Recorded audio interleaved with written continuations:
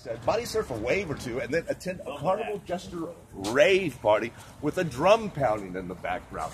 Now they finish that, they look up, they see a golden deer run alongside the mountain, a white owl next to it perched in a tree, an eagle flying overhead with 20/20 as they pull into the lobby where the gardener and his helpers are waxing the Benson, taking clippers to them hedges, detailing Opel, Infiniti, Ultima, and Capri while them smoking Joes on their Harleys are blowing a few American spirits into the wind.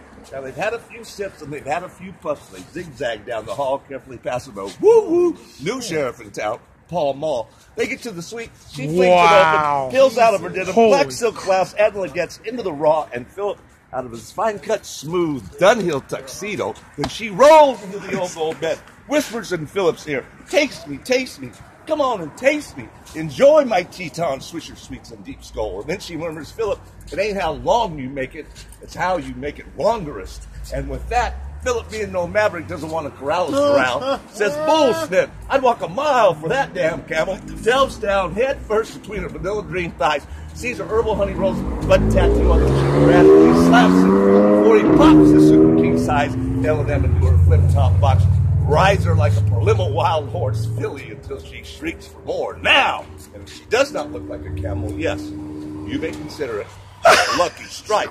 Philip had a vantage. This is fucking the brilliant. brown sure man that he was. With true merit, he used the filter tip. People said it could not be done because it was that 0 millimeter longer public service announcement, PSA for short, not to be confused with TWA, the only way to fly, which was United, but back to fly zippers. A tisket, a tasket, a condom, or a casket, better put a helmet on that soldier. And as Philip always says, as he tops his pyramid to blow that bugler's bugle, why, Miss Slim's, it's what's up front that counts. But you have come a long suffering, bra-burning, long Pinocchio's, long, not you, Hillary, long ways, baby, as he smokes his after pleasure, exporte a D-Jarm glow, and Miss Slim's her simplicity. Man, he keeps tying it back in, dude. Fucking yeah, dude. I tried to tell you that my Winston tastes good like a cigarette should. Wow. And what is that? What will you just break it down? What was this?